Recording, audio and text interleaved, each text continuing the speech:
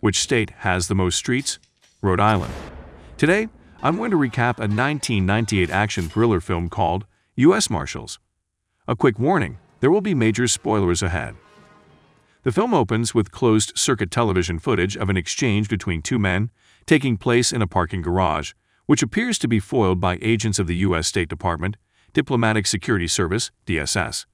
The two agents appear to be shot and killed by one of the two men making the meeting. The scene cuts to Chicago, where a tow truck driver named Mark Warren is driving down highway while he returns a car to an impound lot. He suddenly has to swerve to avoid a distracted driver and loses control of his truck. The truck crashes through several construction barriers, then is launched into the air and turned over its side as it skids into an intersection. Warren survives, although his left arm is broken in the accident. Within minutes, the police and the fire department arrive to extricate Warren from the truck. While Warren is being carted away in an ambulance, a firefighter makes an unusual discovery. A gun stashed inside the truck, velcroed underneath the dashboard. We cut to a South Side neighborhood, where a group of U.S. Marshals, led by Deputy Marshal Samuel Gerard along with his team, comprised of Cosmo Renfro, Bobby Biggs, Noah Newman, and Savannah Cooper, are staking out an apartment building where they believe two fugitive brothers, Michael and Greg Conroy, who escaped from a Tennessee state prison, are hiding with their girlfriends.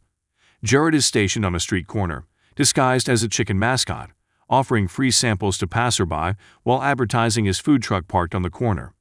Biggs is stationed nearby, disguised as a construction worker, as is Renfro. Newman and Cooper are stationed behind the building.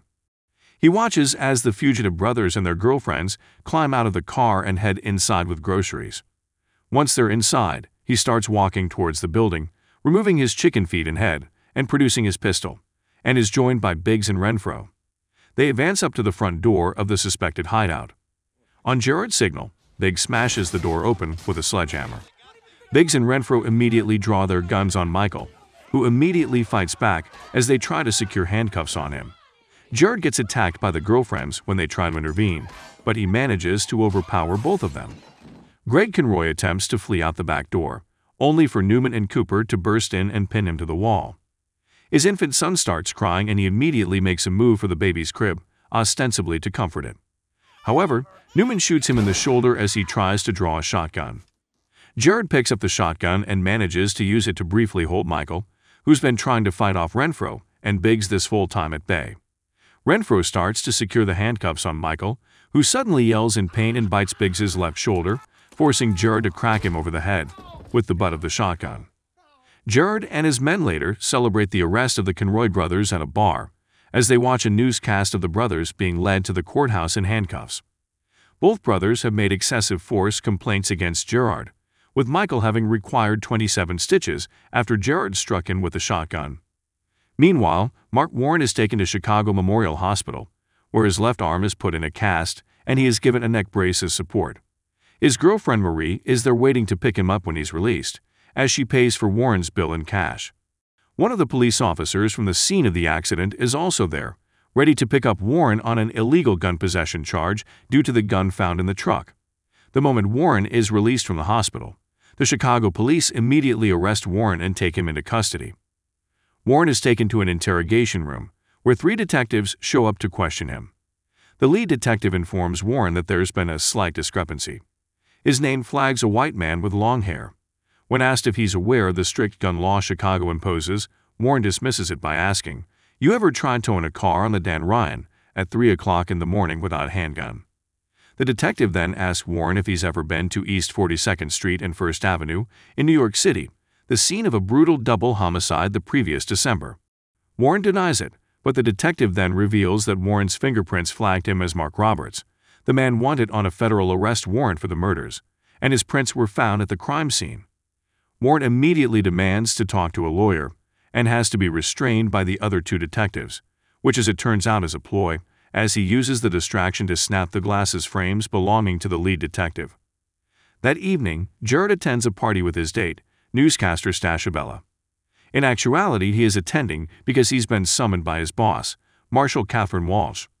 Walsh reprimands Gerard for his actions during the arrest of the Conroy brothers, since the brothers are accusing Gerard of police brutality.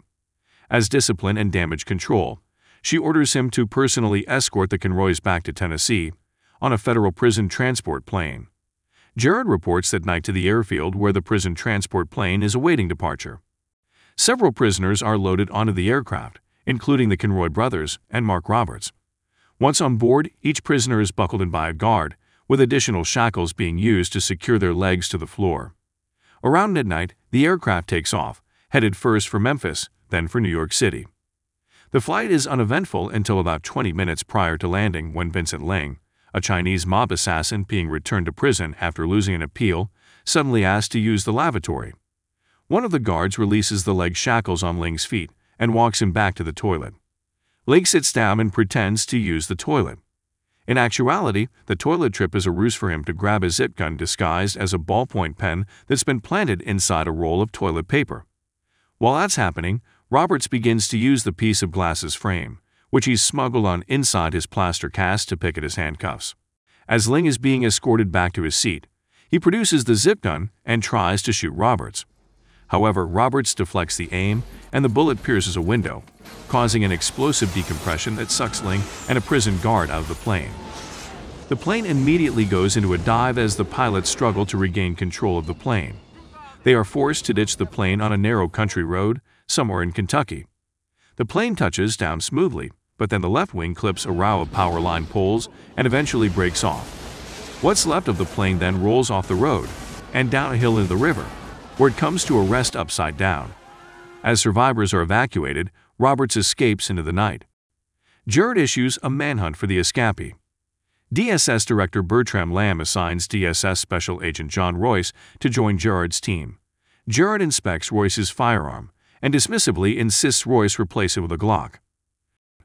Roberts is tracked by the team to a swamp, where he takes Royce's gun and shoots Jared with it, who is wearing a bulletproof vest, allowing him to escape. After traveling to New York City and securing money, weapons, and fake identification, Roberts tails Chinese diplomat Zhang Chen, the other man from the parking garage. In Chicago, Jared and the Marshals pursue several leads, including Roberts' girlfriend Marie. Roberts secretly contacts Marie to explain that he secretly worked for the government and was ambushed during a routine exchange, killing the men before realizing they were DSS agents. The Marshals track the airplane mechanic who was bribed to hide the zip gun and discover that he has been murdered by Chen. Jared acquires the surveillance footage of the murders and finds Roberts killed the agents in self-defense and was wearing gloves, thus could not have been identified by fingerprints at the scene as Lamb claimed. Lamb admits that Roberts is in fact Mark Sheridan, a former Force Recon Marine, working as an unofficial operative for the government, whom they believe is a mole within the U.S. State Department, selling covert secrets to China.